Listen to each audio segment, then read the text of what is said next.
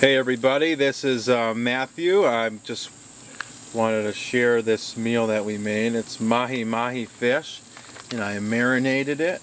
And so one quarter cup of cilantro chopped, minced, a half a cup of pineapple juice. You just get a jar of pineapple in a can. You just get the juice out of it. 3 cloves of minced garlic, 1 tablespoon of olive oil, 1 tablespoon of honey, and 1 teaspoon of cayenne pepper to taste.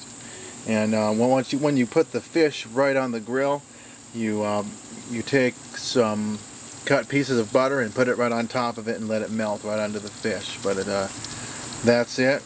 I tasted a little piece of it and it's really, really good. It tastes really nice. And that's Mahi Mahi on the grill.